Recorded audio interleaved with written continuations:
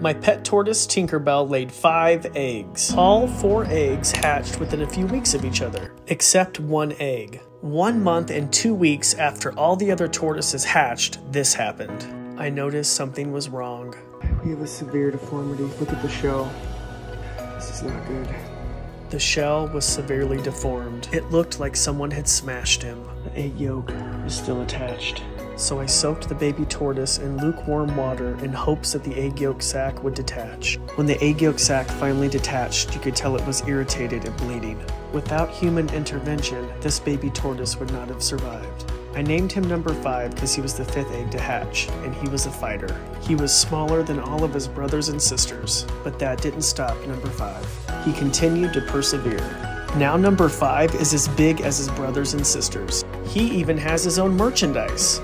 Number 5 is our miracle of 2022.